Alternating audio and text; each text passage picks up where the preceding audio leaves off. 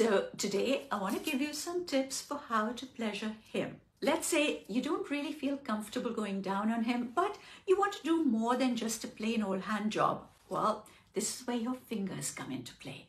So the first one is called lighting the fire. These are from the ancient Chinese text, so they have slightly unusual names. So for lighting the fire, first put lube on the penis, then crossing all of your fingers, you are literally going to place your hands around the penis and rub as though you were rubbing two sticks to create fire. And what makes this one so pleasurable is that when the fingers are crossed like this, the way that the bones jut out, plus the combination of the fleshy bits in between, the feel of that on the penis can create the most incredible sensations. The second one is called the slide.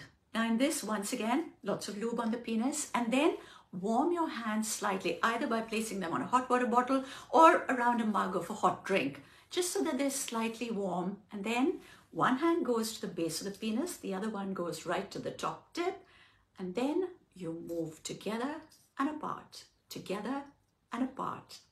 It's like a feeling of being in a warm, wet vagina. It can feel unbelievably gorgeous. As I've said before, there's never a reason to not be fully pleasured.